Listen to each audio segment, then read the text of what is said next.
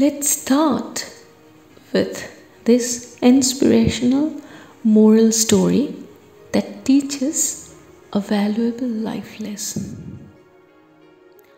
The name of the story is The Potato, the Egg, and the Coffee Beans.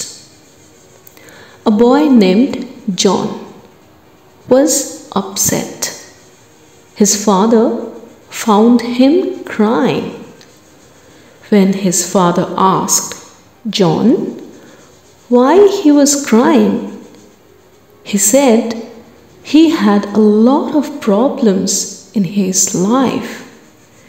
His father simply smiled and asked him to get a potato, an egg, and some coffee beans. He placed them in 3 bowls. He then asked John to fill their texture and then fill each bowl with water. John did as he had been told. His father then boiled all 3 bowls. Once the bowls had cooled down, John's father asked him to feel the texture of the different food items again. John noticed that the potato had become soft and its skin was peeling off easily.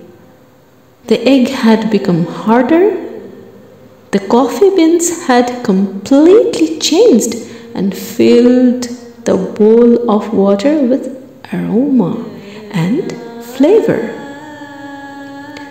So the moral of the story is life will always have problems and pressures.